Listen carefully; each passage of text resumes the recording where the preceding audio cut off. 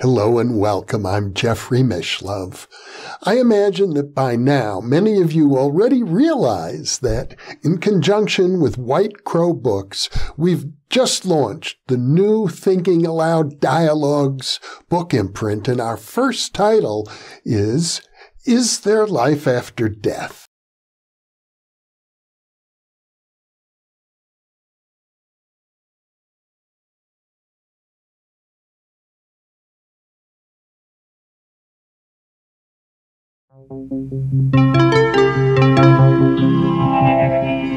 Thinking Aloud. Conversations on the leading edge of knowledge and discovery with psychologist Jeffrey Mishlove.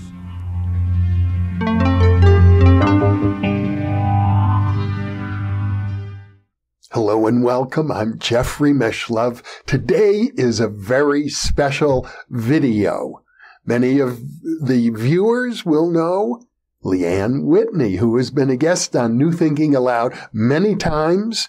She is the author of the book Consciousness in Jung and Patanjali and is an expert on yoga and psychology. However, before Leanne received her doctoral degree, before she wrote her book, she was a filmmaker. And in 2005, she came to Las Vegas, where I was then living, and conducted an in-depth interview with me, which has never been released before until now. And I'm going to turn it over to Leanne, who will introduce this video. Thank you, Jeff. Nice to be with you and the New Thinking Aloud audience again. I want to set up the context for this because it's, oh my gosh, almost 2 decades old at this point. After I had my Pure Consciousness event, which we spoke about briefly in one of the episodes we did on New Thinking Aloud, and I had this, I was in a yoga room and it was very instantaneous, but it was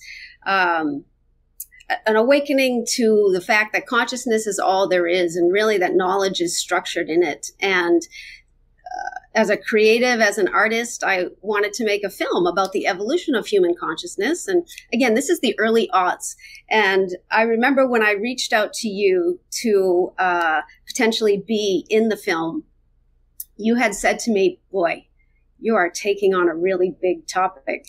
And really that ended up being the case. But I came to your home in Las Vegas and we sat down and we talked for an hour or so. And pulling that footage out now, it holds the test of time, because my original idea, again, almost 20 years ago, in this movie of the evolution of human consciousness, and again, I think you and I agree, it's really just the evolution of consciousness, and it's a realization for human beings. But I thought intuition and Psi is really a great way for people to learn about clearing the lens of perception and leaving behind that illusion of separation. And I think rewinding and now cutting together this piece, again, that message really stands out. And so I'm happy to be sharing it with your viewership and to be with you here again on New Thinking Aloud.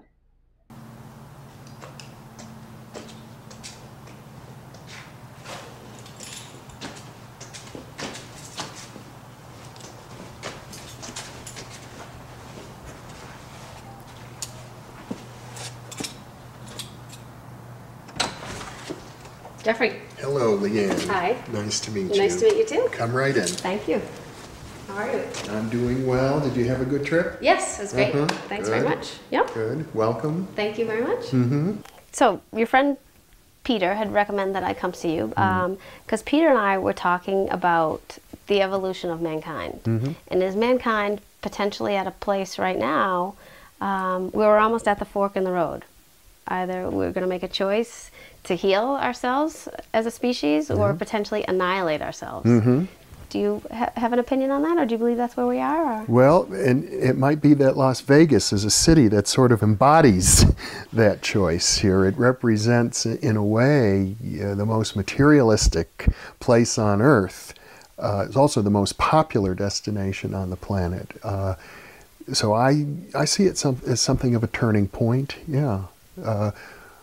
Humanity is at a crisis. We have the power to destroy ourselves. We literally, for the first time in human history, we do have that power. And there are lots of signs already. I'm sure you and Peter talked about pollution being a big one, and nuclear weapons being another big one, and oppression and so on. Yeah, so I do agree. Right, and... but can I add one more little thing? Of course. I wouldn't say mankind. Okay. I would say humanity or something, like you're leaving the other half out. Womankind. Right, okay. I gotcha. That's a problem right there. Right. Sure. Yeah, the human species in general, absolutely. Okay, so that's a potential. But also, do you feel like we're evolving as a species? Is that a potential as well? It's almost as if we have deliberately brought ourselves to a point of crisis in order to force ourselves to evolve or go extinct.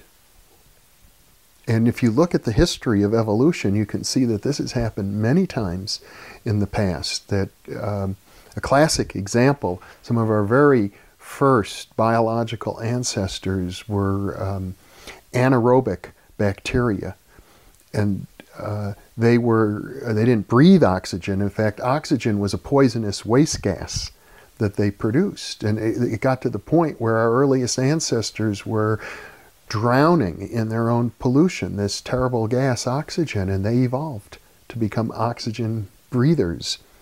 And throughout the history of evolution on this planet, there have been these, it's called the theory of punctuated equilibrium. Crises keep coming up, and as a response, every time, if you look at evolution, life itself has evolved, but many species end up going extinct nonetheless. Right. Fascinating. So what is this exact point then that you see? So like you mentioned that point of oxygen usage or toxicity. So what is it right now? Like, what is the toxic point?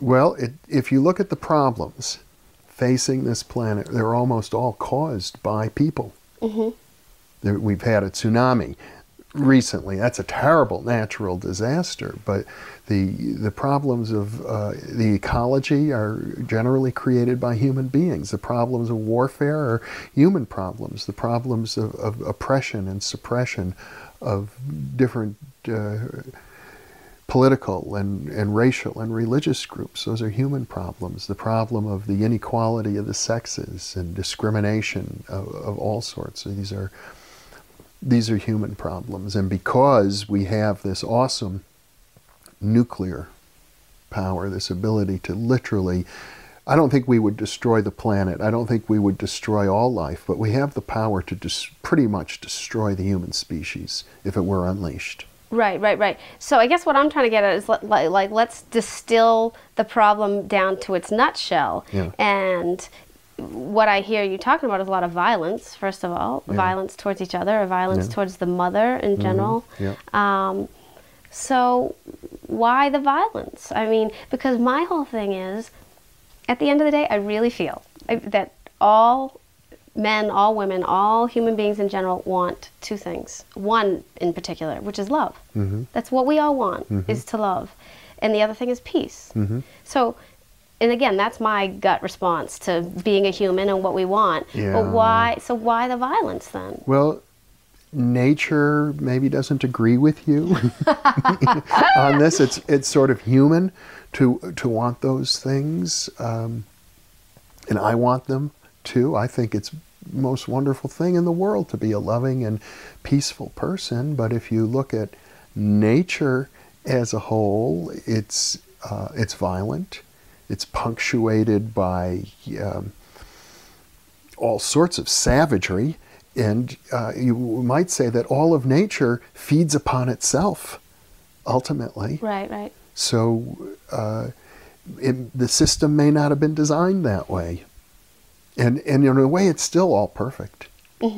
I'm perfectly happy to accept, that this wouldn't exist at all. There would be nothing here if it wasn't in the finestly tuned balance. Okay. Well, what do you see as the potential choice for the human species not to annihilate itself, to stay, or not go extinct, but to flourish and continue to evolve? What does that path look like? Like, what are our choices there, do you think? It seems to me that a lot of our problems are created because we live under certain illusions. You know, in yoga they call it Maya. Right. The idea that they're illusions. In Buddhism they call it dukkha. It's a kind of insanity that permeates everything. And one of the most fundamental illusions that we live under is the idea that there is a basic separation between me and everything that is not me. That, for example, I'm a person and you're a person and we are separate and distinct. Or that I'm separate from this chair or from these books. That there is such a thing as a me that exists at all, separate and distinct. And therefore I want to fight to preserve that sense that I have of me, so that I can live forever and accumulate as much as I might desire. Actually, I think that is an illusion. That me is simply a concept that I have in my mind. The truth of the matter is that I am a nexus in the quantum foam, and I'm intimately interconnected with all of creation. And so we have social groups, you know, where it sort of evolves. Now I'm not only going to protect my own sense of identity, I'll protect my family, I'll protect my tribe, I'll protect my nation. And so now we have a so-called war on terrorism. And that means that in order to protect what we identify with as ourselves, it doesn't matter if we go and kill other people, because they're not us. They're the enemy. They're somehow separate, distinct, other. And this very concept of otherness, I think, is a problem. You could say it's about duality. As soon as you accept the idea of duality, you get into good and evil.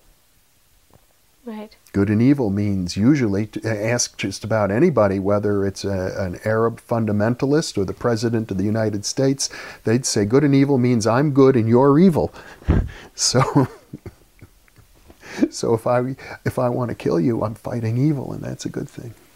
And it's a fundamental error, in my view. Right. Because it's a denial of the wholeness. It's a denial of the oneness. And that's the realm of spirit.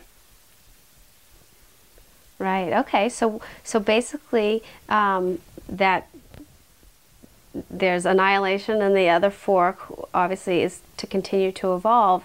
And you see that as the dissolution of separateness, the dissolution of ego or I identity, and the embracing of the wholeness of the unity of the oneness. I do see it that way, but I don't think, Leanne, that it means that we want to sacrifice our egos on the altar of some kind of spirituality. There are lots of cults and groups where they say you have to let go of yourself and just be a spiritual person and give up that ego. That's not the way to do it, because we were put on this planet for a reason. We're brought into physical manifestation for a reason. And in my view, that reason, it's not just to merge back to the oneness from which we came without doing anything first. It's to achieve a sense of mastery of this planet and of the physical world that surrounds us. Not necessarily mastery over other people, but mastery over ourselves and mastery over physical reality. And it's through the path of mastery, I think, that we can achieve this understanding that I've described of unity, the fundamental unity of things. Right. And I think what you're saying too is the uniqueness in the unity. Yes, we're all one, but we all have the capability of, I think Jung calls it individuation or whatever, but being that individual and being that unique expression of the one. Exactly. You put it beautifully. Yeah. Okay. Well, how do you think we connect to the spirit then? Because what I see, I guess, is maybe a disconnection, and maybe again that's what causes a lot of the anger and frustration and the separateness. But, you know, that separate identity, because we're not infused with the spiritual identity. So how do we get there? We are infused with it, and we've lost touch. Okay. We look for answers externally, outside of ourselves. We find answers in our religions, in our sciences, in our institutions of commerce, in business, and they'll all be happy to create a culture that emphasizes duality and separateness, so that people are constrained to obey their leaders, and they're afraid of the other out there. But when we look within instead of without, that's where we'll find spirit. And that's why I'm involved in the Intuition Network. It's all about basically encouraging people to look within, to find answers within themselves, rather than to trust authority of any kind. Mm-hmm. What is intuition exactly then? Like, how do you define intuition? Well, it's a Latin word originally, intuere, which means to look within. Intuition it usually is knowledge that comes to us from a place that's so deep that it's beneath consciousness. It's sometimes you know something you shouldn't know without knowing how you know it. That's how profound intuition can be. And it manifests in many different ways, in science, in language, in art, and commerce. But ultimately, I think intuition is an expression of spirit, an inner spirit. And specifically what I mean by spirit, it's an expression of our life purpose. I think each individual is born with a purpose. That's a concept that is almost totally alien to science.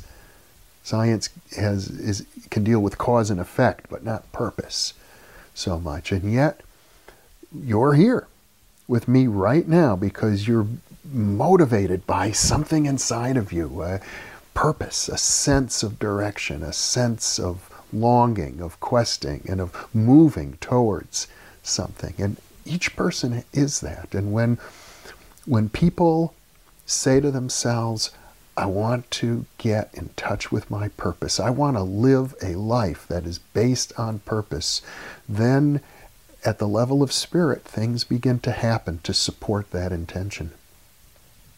Right, okay. Well, are there specific tools or ways that people can get in touch with their intuition? Because obviously you believe that everybody has it. Yep. So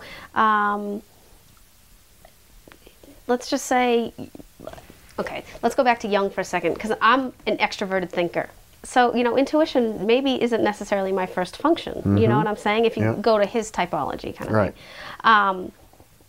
So if you're not used to, if you're more of a thinker or a feeler, how do you know intuition, or how do you cultivate We're using the word a little differently here. Okay. Carl Jung, the great Swiss psychiatrist, talked about 4 human mental functions: thinking, feeling, sensing, and intuiting.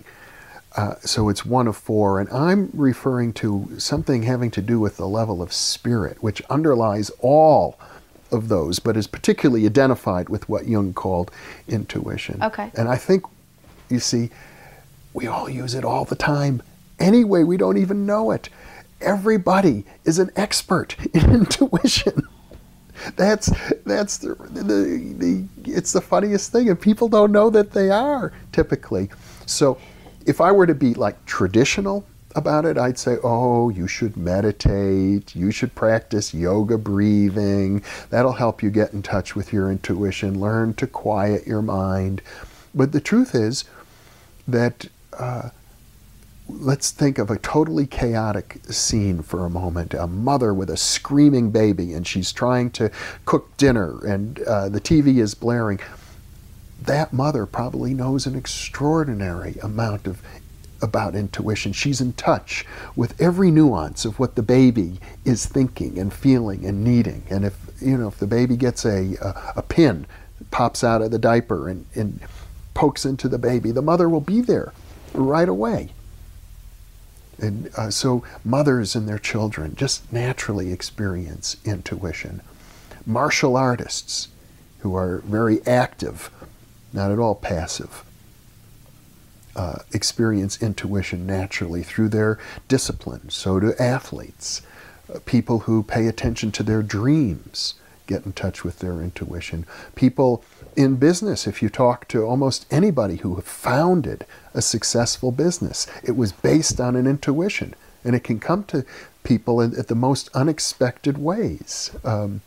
Martin Luther, who founded the whole Christian Reformation, I understand the intuition came to him while he was sitting on the toilet. So there's no limitation to how intuition works. And everybody does it most of the time. And I'll give you an example. Really, graphic. You know what I'm saying. The words, the sounds that are coming out of my mouth make sense to you because intuitively you're grasping my meaning. And I know what noise to make next out of intuition. All language is intuitively based, actually. So we all live with it all of the time. And yet, society denigrates it. Society will tell us thinking is good. Right. Feeling is good. Sensing is good, but intuition isn't supported by society. In fact, a young child growing up in a family, if they get too intuitive, will frighten their parents. The parents may discourage it. And if in school, it may be discouraged as well. So it's the one function that we tend to suppress. I think there's deep metaphysical reasons for that, actually. You could think of it this way, Leanne. What game do children all over the world play? Universally. Can I throw out an answer? Yeah. Hide and seek? Exactly. Oh. Hey. That is it.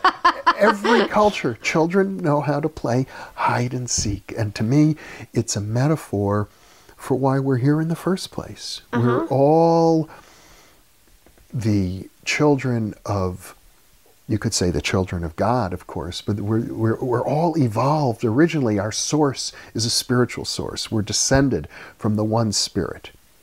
You could say, well, we came up from the slime, according to Darwinian evolution, and that's also true. But at the same time that we arose from the slime, we descended from the realm of spirit in our consciousness. And we've come here on a spiritual quest ultimately, but part of that quest involves hiding from ourselves, and then rediscovering ourselves. And part of how we hide is through our society, through a social reality that gets created where we all kind of pretend to agree that it's not true, that we have this divine spark within each and every one of us. So do you think the intuition then potentially,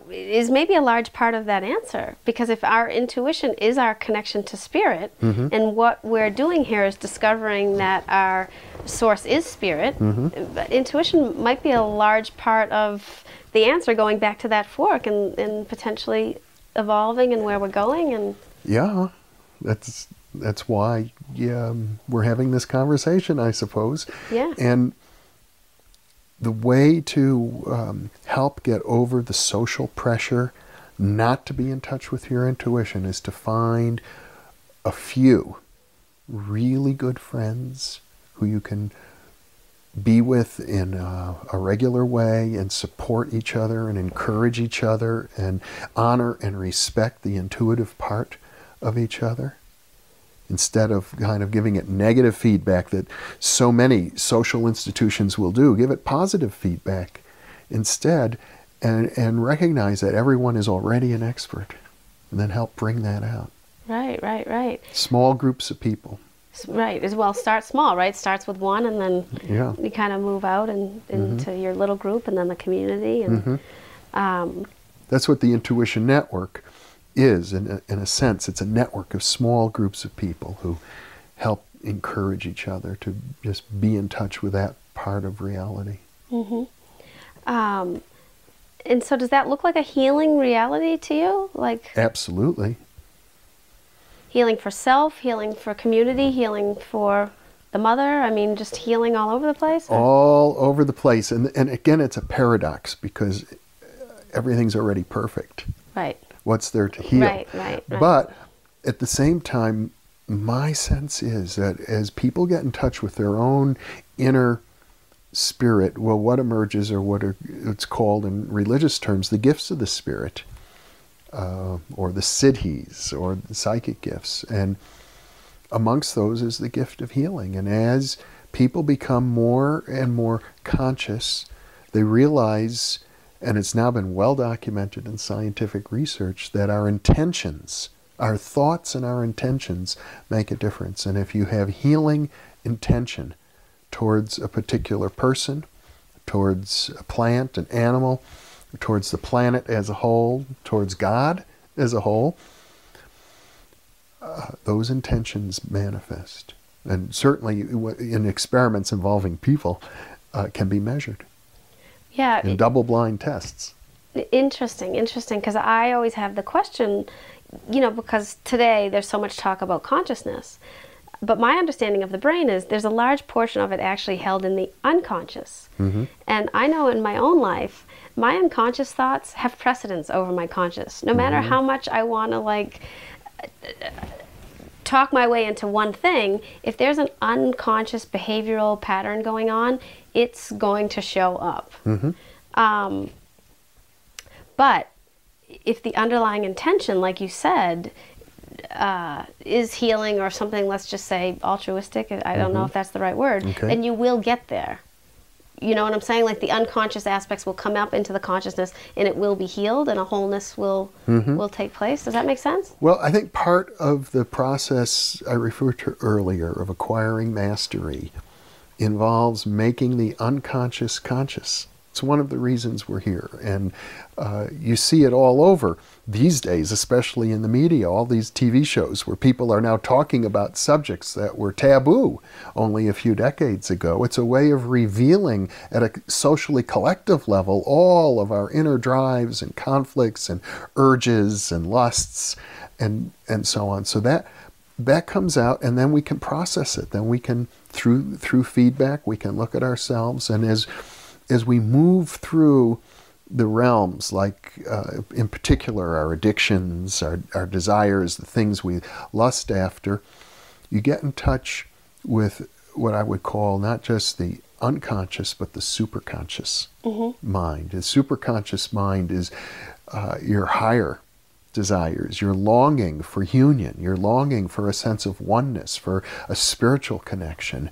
And ultimately, it seems to me, Leanne, that many of the things that we act out in life, particularly, let's say, drug addiction, or many things that people do in relationships, what they're really looking for is a spiritual connection. But because there's not a lot of support for that in our culture, that drive gets misplaced. And some people, they seek food, or they seek drugs, or they seek sex, when what they really want is to connect with their own spirit. Right, so they externalize. Yeah. They externalize it instead of internalizing, again, intuition and bringing it in and inside and connecting that way. Yeah. Yeah.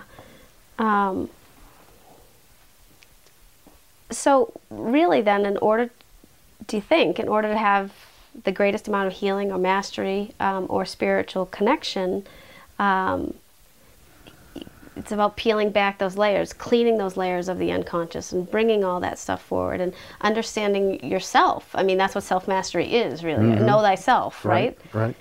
It's a process that takes place on many levels. You could say physical, disciplines like yoga, athletics, the martial arts. It's a psychological process that we've been talking about. It's also philosophical.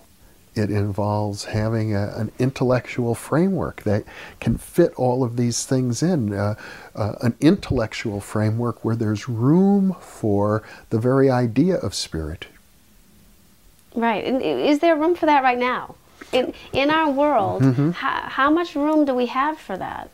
Well, there are competing forces in our culture right now. There are the traditionalists who basically maintain, you know, the conversation that you and I are now having is dangerous, new age sort of thing, and that it's not in accordance with scripture or not in accordance with theology, and it's not good for people to be intuitive because they could be misled by their own base desires and confuse those for intuition. So they ought to pay attention to scripture and to what their churches are telling them instead, rather than to be intuitive. Right.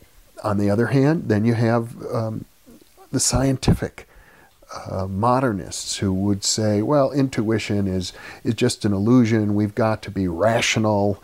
We've got to base our thinking on materialism. We have to understand that any sense of mystery is an illusion, that this world is all very cause and effect based. There's no sense of purpose. There's no sense of a spiritual quest at all. It's just, from this point of view, an effort to return back to the womb, into a kind of infantile state. So between those two forces, there needs to be a balance.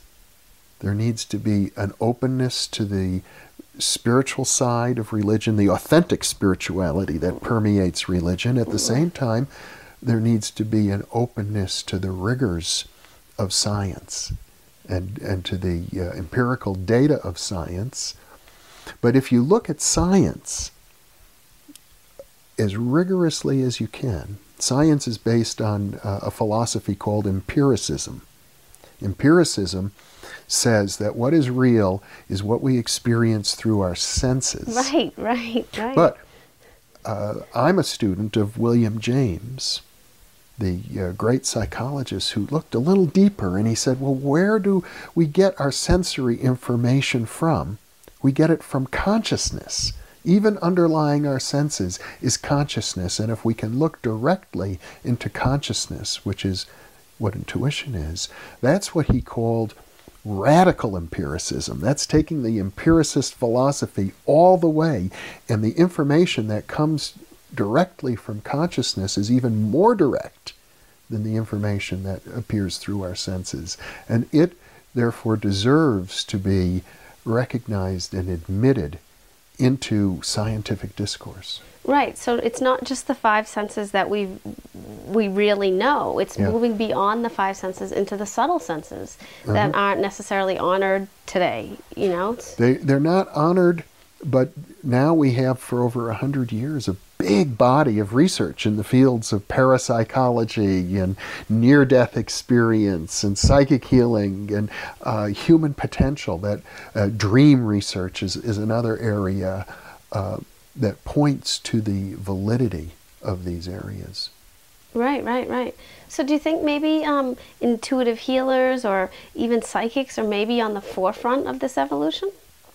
Yeah, I personally do, although I know what a difficult time it is. I have hundreds of dear friends who are psychics through the Intuition Network, and they live in a world where they don't get a lot of social support. So they're under extra stress, and it's not easy to be a psychic under those circumstances any more than it would be to be a member of any other persecuted minority.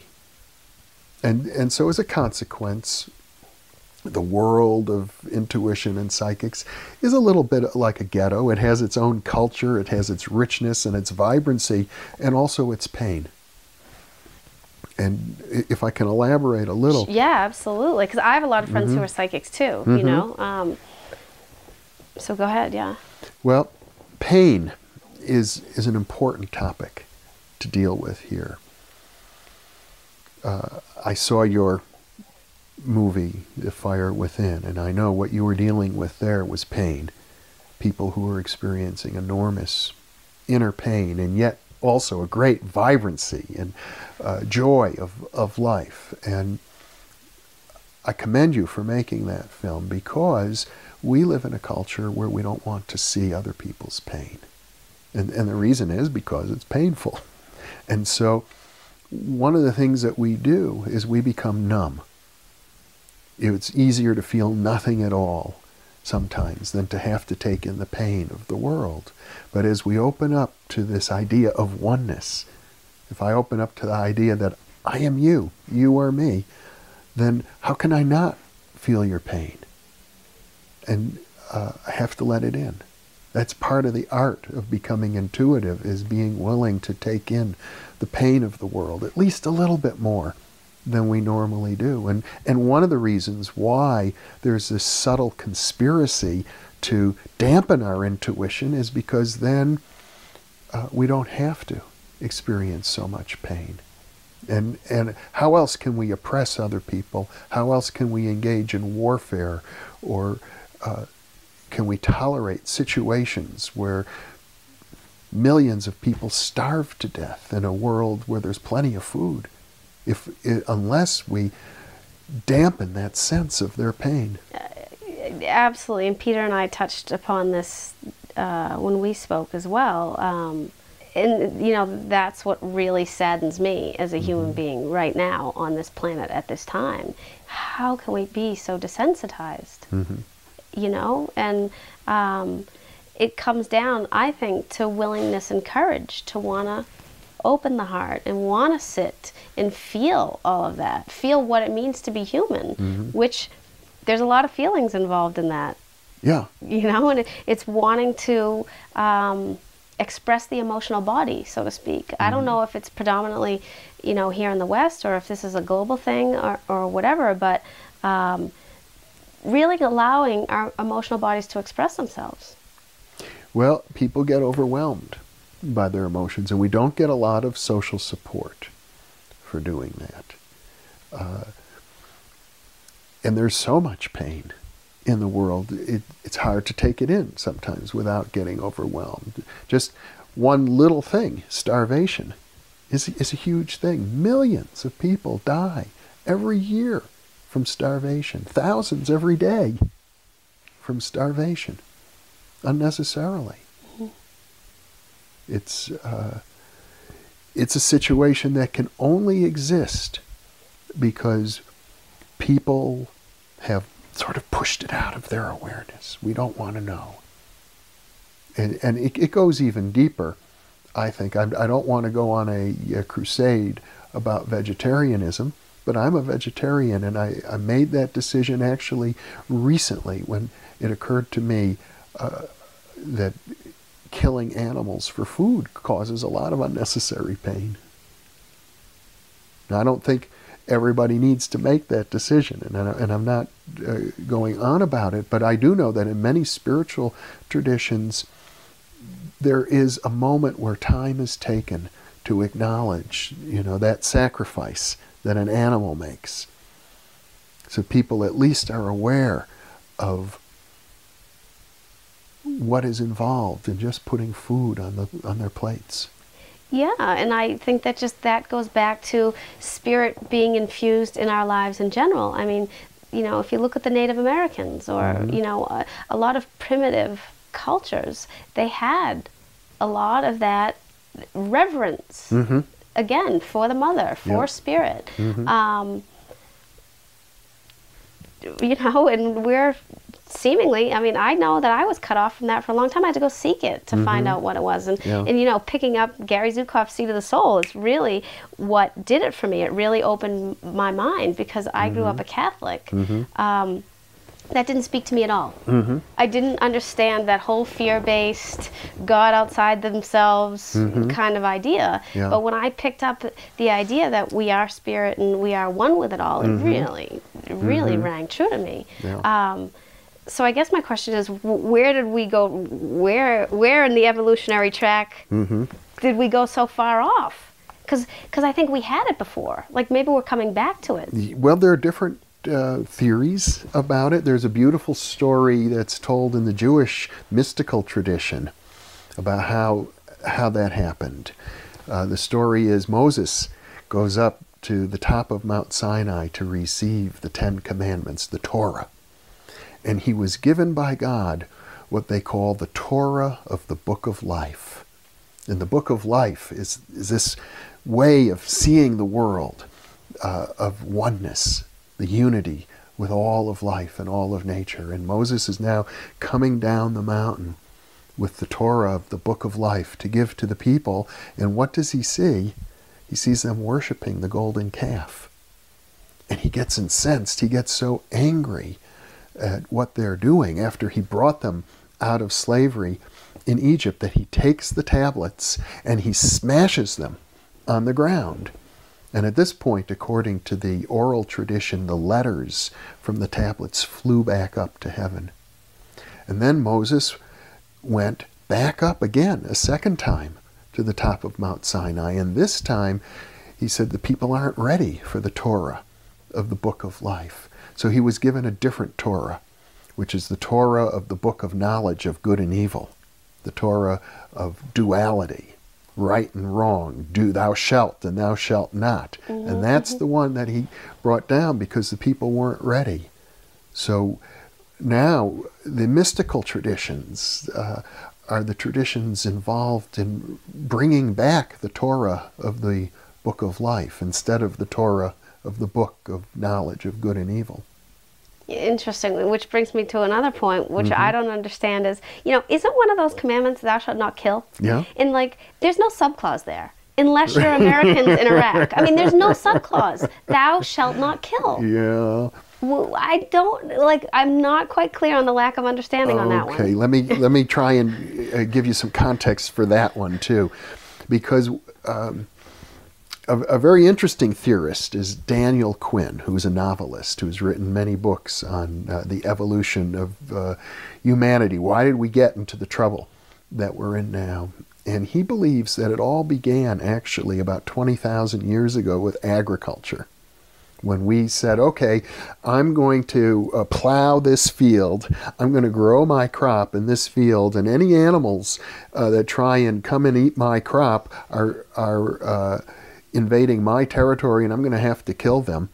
And so we began developing agricultural surpluses, and we also began destroying the natural ecology at that point, even long before recorded history.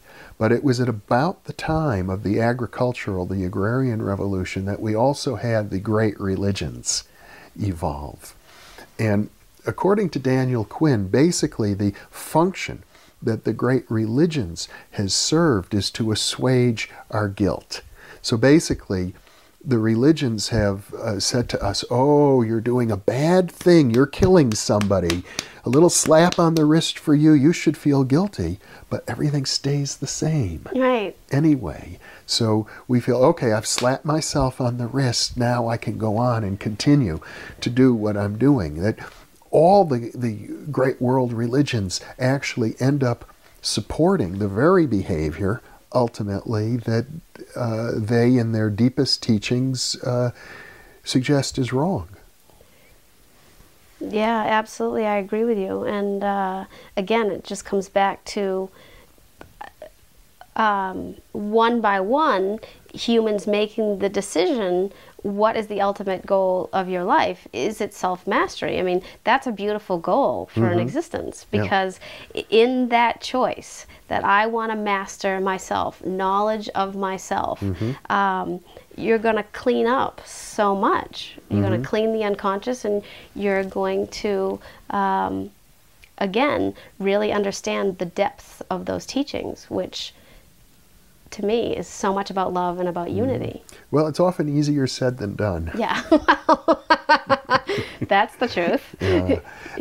And there are many, many pitfalls on the metaphysical path, which is why it's good, even though it's about self-mastery and it's about going within, as the Beatles said, it's good to have help from your friends at the same time. People who will kind of help correct you on your path from time to time, people who can give you some perspective and some guidance, and social institutions, hopefully, that support these things. Eventually, we need social institutions that understand the idea of a metaphysical or a spiritual quest. Sure. And so let's talk about intuitive healers then. Like, how do you see that they can help us evolve? I don't know if being involved with the Intuition Network or different people that you know, I've found, at least in my own life, a great benefit working with people like that, who can see into me in a way, Well, we're facing a crisis in our culture in terms of the rising costs of healthcare.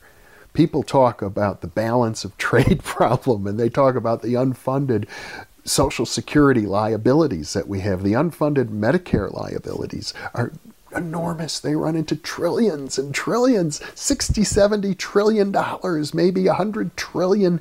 And so much of it is emergency medical care in the last 3 weeks of life. So there's something about our current medical model which is becoming untenable economically, and yet we say, we believe in saving life.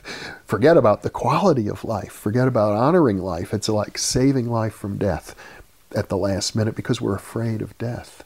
Now, spiritual healers in general offer a different approach, and not just spiritual healers, but many forms of alternative healing are less expensive and less invasive and may actually help a little bit. Let's just say a little bit. The problem with so many of these huge medical interventions now is what we call iatrogenic illness, which means that they cause problems. Iatrogenic illness accounts for a huge percentage of people who die because of things that are done to them in the name of medicine. In the United States, I think it's about 100,000 people a year today are dying because of mistakes that are made in hospitals or exposure to other diseases that occur in hospitals. So we really need to totally rethink this whole issue of the way we treat medicine in general. It's very important for us. So we'll go bankrupt. Right. As a nation, not just as a nation, but as a species in our culture. So spiritual healing goes back to the most ancient and fundamental ideas of medicine. And doctors know about it too. It's sometimes called the bedside manner. It has to do with not seeing the other person as, let's say, a kidney, or I had a broken leg that came into my office.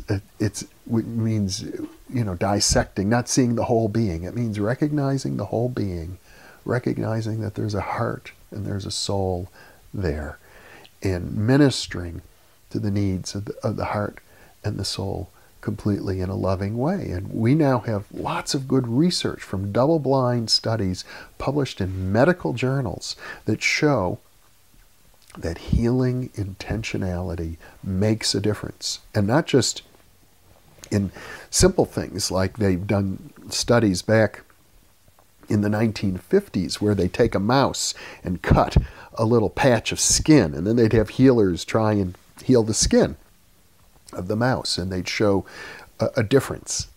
The mice subjected to the healing energy healed faster. They've done studies with ryegrass. Any high school student can take some grass and 2 trays of grass, equal amounts of water and sunlight, and send healing energy to one tray and not to the other tray. With fruit flies, they've done studies. But more than that, people with cancer patients, with breast cancer, with AIDS, with very serious conditions. One of the real classic stories was the Make-A-Wish Foundation, the children who are suffering from terminal illness.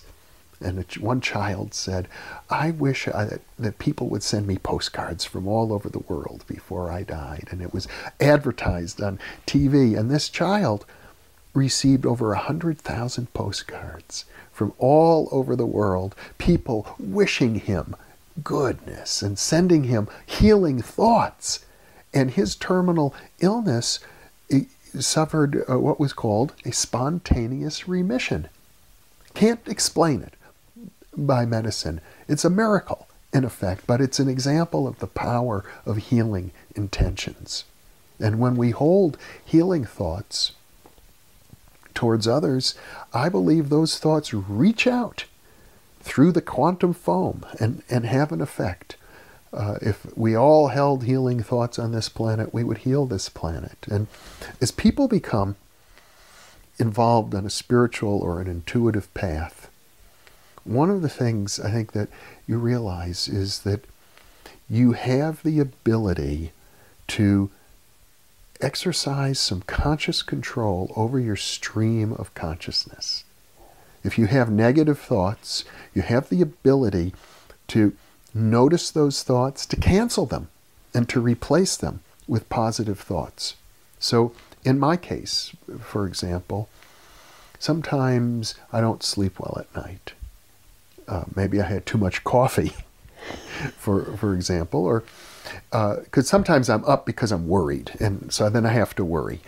But sometimes I'm awake at night, and I just can't get to sleep, and I think, oh, I have some time on my hands right now. I have nothing else to do. Why don't I sit and imagine that I'm sending healing energy? And that's how you do it. You imagine that you are doing it because it's thought itself. So I might visualize a kind of golden radiant light radiating out to particular people, my family members and my friends, and maybe to the city in which I live, and to the animals and even the insects and so on in the city, and then to the whole country, and then to the the mountains and the oceans and overseas and the whole planet, and then even beyond the planet into space itself and to the whole universe, and then penetrating different dimensions of other universes, and just imagining that I'm sending out this healing energy everywhere, even to the divine. And I can say this, I have of course no scientific proof whatsoever that this has any effect, but my own intuition tells me it does, and I know I'm healing myself when I do that. I know it's a really good thing to do. It's a great way. If you find that you have nothing better to do, why not? Right, exactly. It's not going to hurt. So what role does belief play in all this?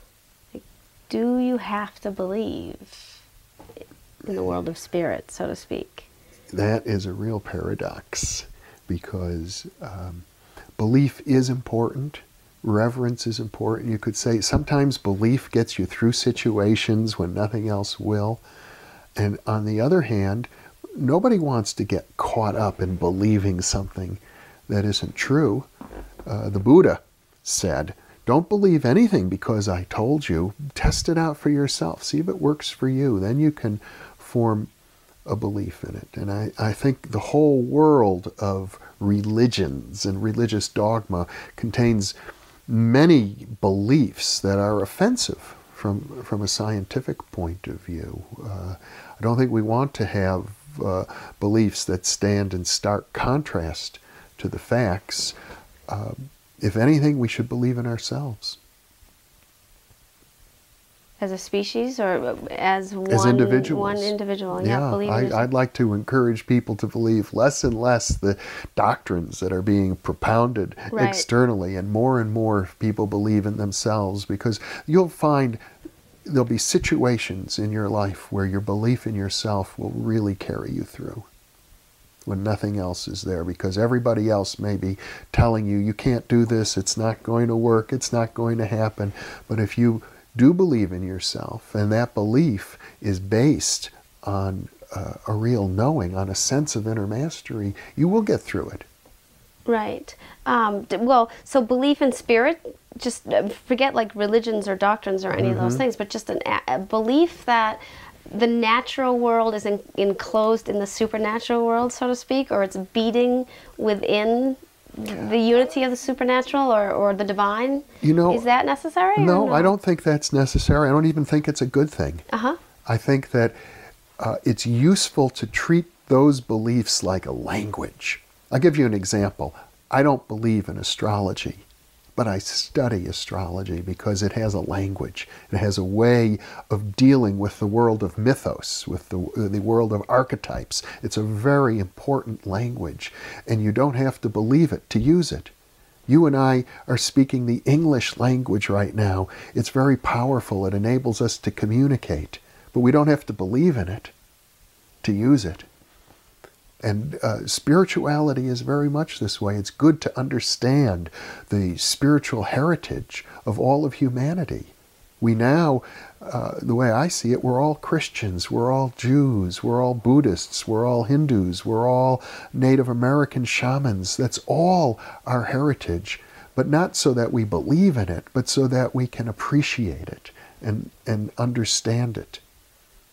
A good friend of mine, Russell Targ, wrote a great book along with Jane Catra. And the subtitle is How to Experience God Without Believing. And he said, he wrote this book for scientists, for atheists types, and he lives in Silicon Valley where there are a lot of those people. And they want to experience God, but they don't want to have anything to do with religious beliefs. So he said, here's what you do. You meditate. You get in touch with a place within yourself that is loving. Let that feeling of love and joy and compassion and oneness fill you up so that it's tangible. See what that feeling does to you in your life. He said, that's God. You don't have to believe in it to experience it. I see. Okay, which brings us back to the whole idea of love and being full of love and working from that place of just being full of love. And,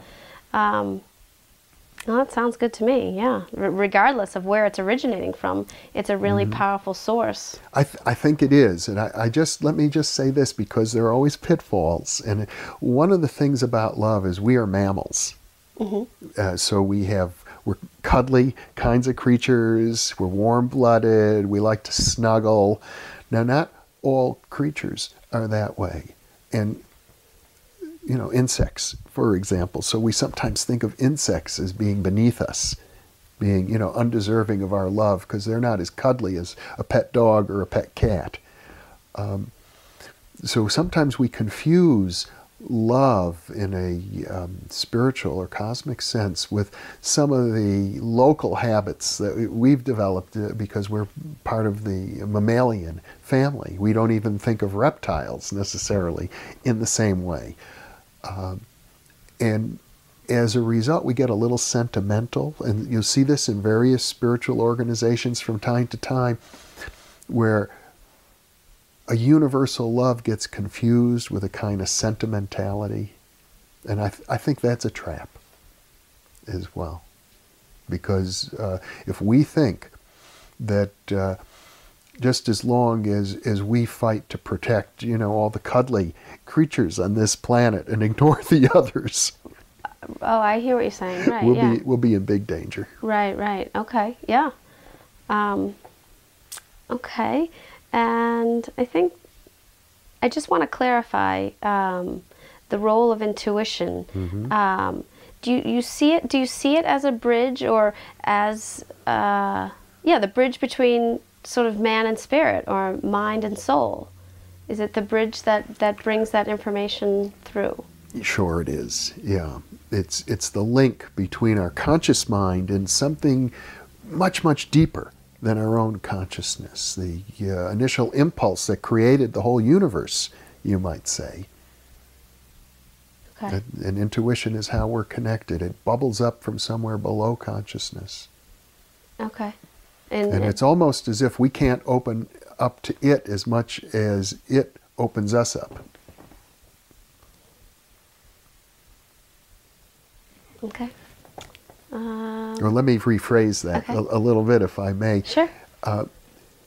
Another way to think of it is intuition isn't something that we can learn. It's what we need to do is unlearn the ways that we block it. And what are those ways? We block our intuition by not believing that it's possible. We block our intuition by thinking, oh, if I go in that direction, I might go crazy. or, oh, I better not go there because my parents will disapprove, or people won't like me. We have dozens of fears of getting involved. And some of those fears are quite legitimate. After all, human folly is everywhere. And many, many times you can see people who thought they were doing the right, intuitive thing, and they made horrible mistakes. George W. Bush and his war in Iraq. People say, oh, he's a very intuitive president. But sometimes it's the hardest thing in the world is to discriminate between an authentic intuition and what we imagine or what we fear. We can easily be deceived, and that's one of the reasons why it's important to have a culture that supports intuition, a well-grounded culture, friends that can help keep you honest, and a sense of a philosophical perspective in terms of leading a well-balanced life, taking care of your mind, your body, your emotions, your spirit. All of those things are necessary to be well integrated to achieve mastery. In other words, intuition alone isn't enough. Right, and I'm just wondering too then, it's this whole thing about fear versus love, because to me they're like polar opposites. Yeah. If you're making a fear-based decision, it's coming from one end, and if you're making a love-based decision, it's coming from the other end. So is it possible that we can listen to the intuition, observe whether there's fear or there's love intermingled with that, and try to read it from that perspective, if you see what I'm saying? Yeah, like, I do. am I afraid? Like, am I in fear mode? Yeah. And then taking a step back to observe why we're afraid, as opposed to why aren't we in the love? Well, Leanne, what I'm kind of hearing is a little bit of a dualistic thinking, like fear is bad, love is good. And actually, if you open yourself up to the wholeness of it, one might say, fear can be good at times, and love can be bad at times, or it's all part of reality. If we embrace it all, you might find that even fear has a message. Even fear is here for a reason at times, not necessarily to control your life, but I like to think of maybe the positive power of negative thinking. Sometimes fear is a way of letting us know, oh, there's a pothole in the road ahead and I could just avoid it. So I don't think all fear is bad. There are teachers of intuition who, for example, with young children say, if you're in a situation where you feel afraid, maybe some adult is approaching you in a certain way and you're afraid, it's good. Listen to your fear. Right. It's so, fear can be as much of a source of intuition as love can be. Even though that fear sometimes puts us into dualistic thinking, and it's hard to be in fear and also appreciate the wholeness of everything, there are times, there are moments when fear is appropriate. Right. No. Yeah. It's a tough one, but I completely understand what you're saying. See, I don't think I can give you any simple formula and say, this is, all you need to do is memorize this phrase and you'll be saved. You'll achieve enlightenment. It's not that easy. No. That's probably why we're human. And if there were such a formula, it would probably be what you're saying. It's about love. It's about oneness. It's about wholeness. But it's not about formulas. Right. No, it's about taking the steps to get there. Well, any other steps that you would like to share, or that you find important, just as far as either getting in touch with your intuition or wanting to spread, some other message about intuition, or anything else that you can think of? Oh, I think we've covered it. I think Yeah. Got it all. Okay. Well, thank you. You're welcome. I appreciate you taking the time to speak with me. It's a pleasure. Share. You're doing good work. It's very important. Thank you. It's important for me, which at the end of the day is what it's all about. Is I'm trying to work it all out. So well, you're representing your generation of people. and the people who are coming up after you, and I hope you find a big audience for this. Thank you. And that's what I say, you know, I said this to Gary the other day on the phone, and, you know, I'll say it to you as well. Mm-hmm. You know, you guys have paved the way. Because without your books and, mm-hmm. you know, all the work that you've done, I have nothing to feed off of. Mm-hmm. So it just, mm-hmm. you know, it just goes that way. So I'm very mm-hmm. grateful for all the research that you've done and mm-hmm. all the work that you've done. And it's definitely really important to me. So good. Mm-hmm. Appreciate it. You're welcome. Good. Okay. Jeff, I just want to thank you from the bottom of my heart for that yes that you gave to me all those years ago. And also just thank you for the amount of material that you've brought forth through your interviews, your books, all your research. Congratulations again on your award from the Bigelow Institute. And I look forward to continue to watch your work being brought out into the world. Thank you so much, Leanne, for sharing your wonderful work with the new Thinking Aloud audience. And for those of you watching or listening, thank you for being with us. You are the reason that we are here.